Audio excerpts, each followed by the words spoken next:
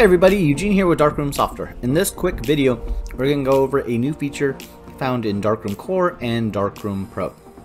What we're going to be talking about is using a QR code to create sub-events. And you may be thinking, I've seen this video before, but in this situation we're going to be using a tethered camera, and the camera's live view is actually going to be our scanner. So let's go ahead and jump right in, see how this all works. I'll show you how to create the codes, how to capture, and then also a couple tips and tricks to help you along the way. So let's get started.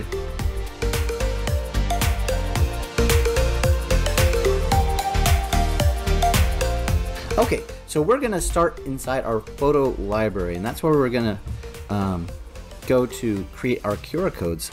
We're going to click on Add Photo and then go to Quick Import Setup, and there's a hidden little button right here, Make QR Codes. In this demonstration, we're going to be using named sub event, and right here I'm going to replace this text with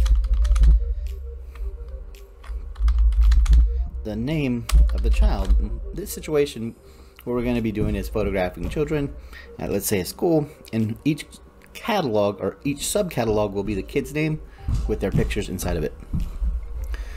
So we'll go ahead and create that, click print, and let's see, this is set up for an 8x10. I'm using an 8.5 by 11 printer, so if I change the size to 6x8, it'll fit on there just a little bit better and won't go to a second page. So we'll click print again, and go ahead and click print. I already have a few printed out, so we'll skip that step, but that's how you create the code.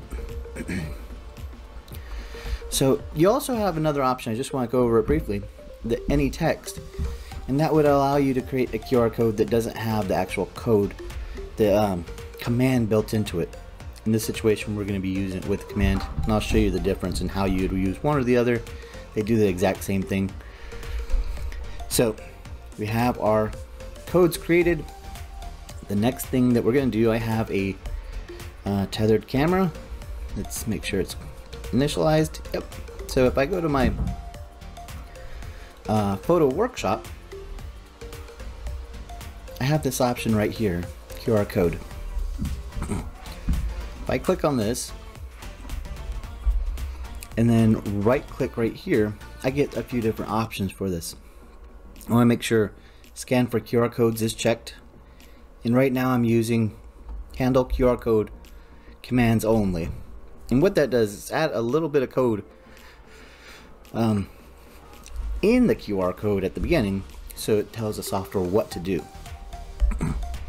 So if I wanted to just create my own codes in a different application, this is an example where it just has my name and not the command. I would then use create new sub event named with data. So, but right now we're using the built-in command. So it's pretty easy. All you have to do is hold it up, and you can see right here that it's created a new sub event. I'm going to take a picture just so we have an image in there. Oops, a little overexposed.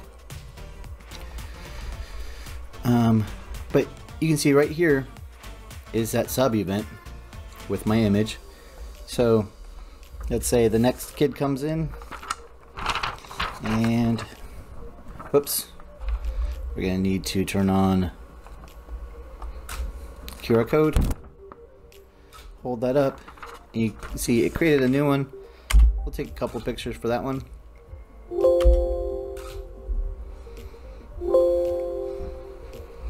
And then one more little thing, I told you there'd be a little trick. There's a keyboard shortcut of Q, and that will pull up the scanner, and it already caught one, and I'm just using the spacebar to take pictures, but this should still work if you're actually hand holding with and capturing with a shutter release.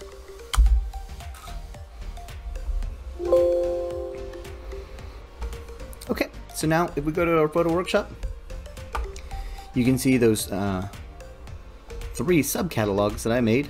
inside the main catalog, and those are the images that were captured for each one. It's a good way to help you stay organized while you're out doing your volume shooting. I hope this has been helpful. Thank you so much for watching. I'll see you next time.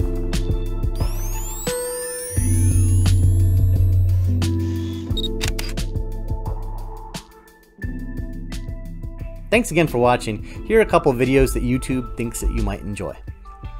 Be sure to like, subscribe, but more importantly, if there's something you want to learn a little bit more about, comment below this video and I'll do my best to add it as a future video. I'll see you in the next one.